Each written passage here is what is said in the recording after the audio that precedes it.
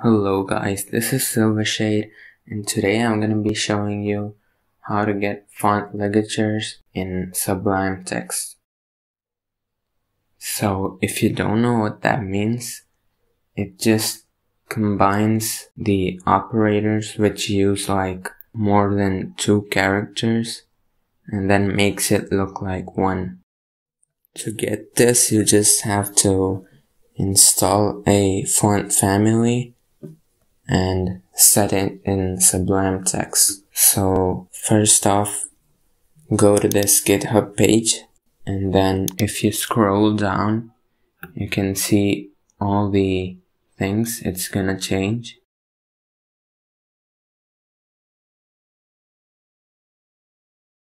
So go to the green download code button and click on download zip. Then it's gonna download the zip file. So just open it, and then inside you're gonna find this folder. Just extract it, and then it's gonna have all the font files which belong to the same family. So just select all of them and then click on install. I've already installed it. So now go to Sublime and then preferences and settings.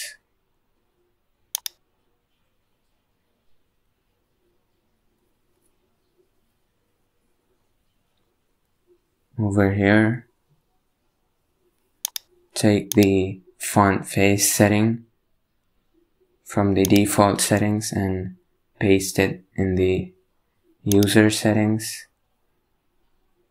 and the value for the font face should be Consolas Ligaturized v2.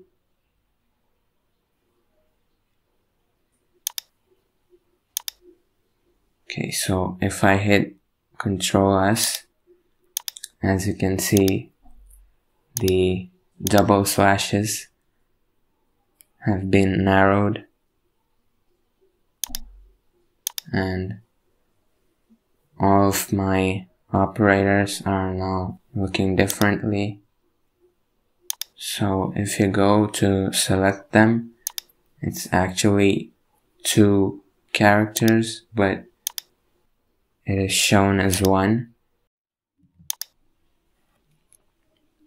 So if I come here to the right side and do a backspace, it's gonna remove the equal sign, and if I put the equal sign back, it becomes the greater than or equal to sign again.